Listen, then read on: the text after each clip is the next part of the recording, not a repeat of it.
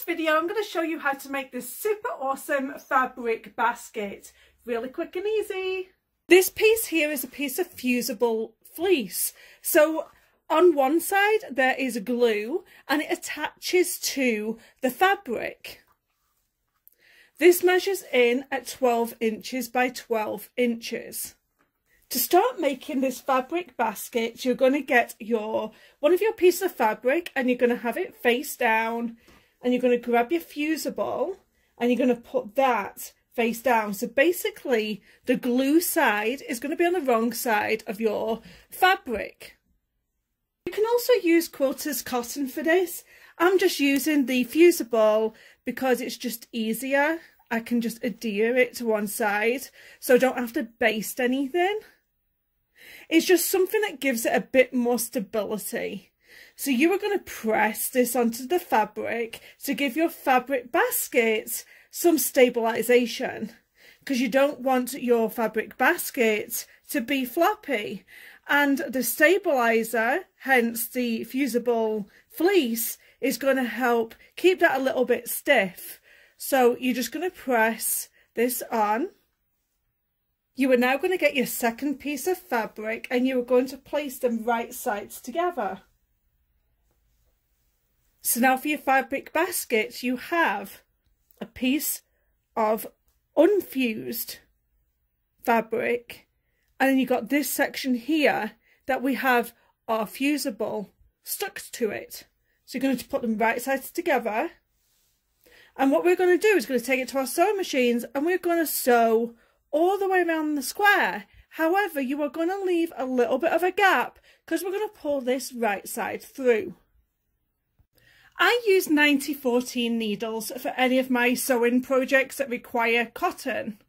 And remember, we're going to leave this opening. So always start a little bit away, and I'm using this foot just to put next to my fabric, and I'm going to start sewing. I'm going to start sewing our fabric basket, and we're just going to start off and we're going to backstitch, and I'm lining that fabric up to the edge of this foot here. So let's sew all the way.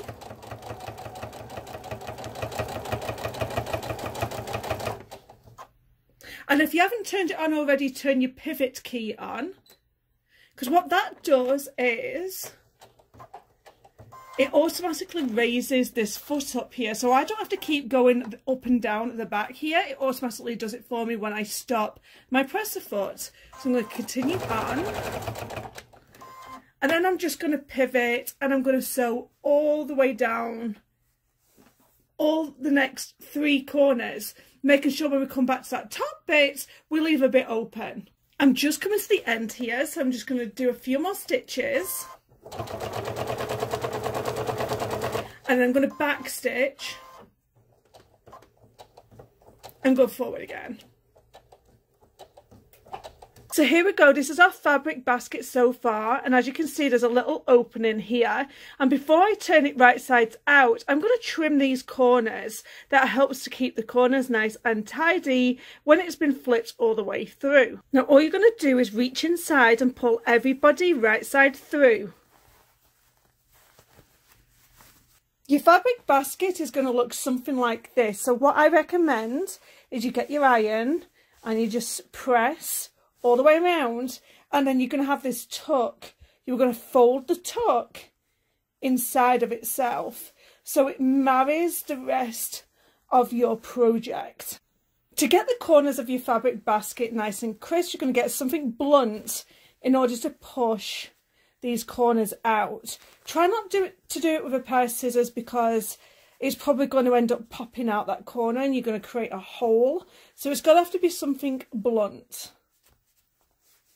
The next thing to do is to top stitch the fabric basket down. I like just to keep everything on its manufacturer's settings on a straight stitch. As we top stitch the fabric basket down, it also closes up that little hole that we had. So it's going to close everything up. So go ahead and top stitch everybody down.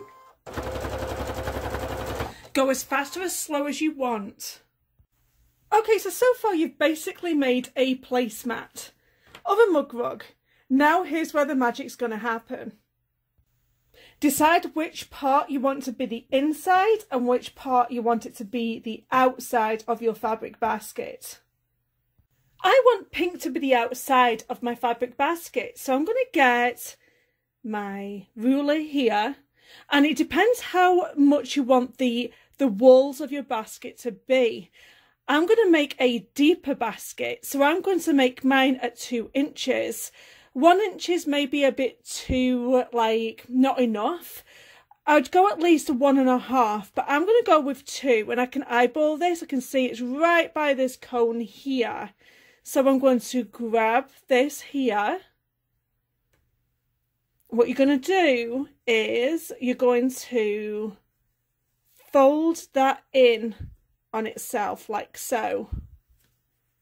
So it's going to be around about 2 inches. Just watch what I do again. So it was this cone right here, and I'm going to raise up my 2 corners here, and there we go. And another thing that you can do is probably get your ruler and just measure. So if I wanted to it'd be about here, about 2 inches. So again, just laying it flat, and then you're going to pinch at the corner here, and it's probably best to measure 2 inches. And what you're going to do now is you're going to sew this down, you're going to tack this down. You're not going to sew it all the way down, you're literally just going to tack down the top. So I'm going to go a little bit here, and I'm going to go forward and backwards. And go forwards and back stitch, and that's it. You don't have to do it all the way down, just tack it down. So here we go. Can you see what I've done here? I've tacked it down just slightly, and just so you can see, it's about 2 inches. So you're just going to tack it down slightly like so. I'm going to grab the next section, and let's just measure the 2 inches. This is probably the easier way to do it. So that's 2 inches there. I'm going to take it to the sewing machine and go tack it down again. You're going to see as it'll naturally form into a basket. It's naturally going to go into that shape. So let's do another corner. Just going to grab it like so. And we're going to measure the 2 inches. And we're going to tack this side down. And then we're going to get the final corner, fold it over, measure your 2 inches and tack this down. This is what your fabric basket's going to look like. Now it's up to you. You can take it to your iron and you can define these by pressing them, and they'll become a lot more prominent. And also you can push these parts out a little bit. Another thing that I like to do is add some buttons on these parts here. I'm going to do some hand sewing, get them buttons attached, do my pressing, and you will see my fabric basket in a second. Here's my fabric basket, all complete with buttons and a perfect place to store my scissors and my seam ripper so I can't misplace them. Now I can have my fabric basket right next to my sewing machine. I really hope you've enjoyed watching this sewing tutorial and it's given you something extra to make. And don't forget to hit that subscribe button so you don't miss my next video. Thank you so much for watching, guys. Bye.